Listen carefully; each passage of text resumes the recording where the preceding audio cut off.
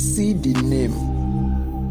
Bimpe calls Toyin Ibrahim and her husband after Kolawole Ajeyemi post about IJAKUMO movie. Welcome once again to this YouTube channel. Happy new month. Please do not forget to subscribe because we will be doing some giveaways on this channel soon.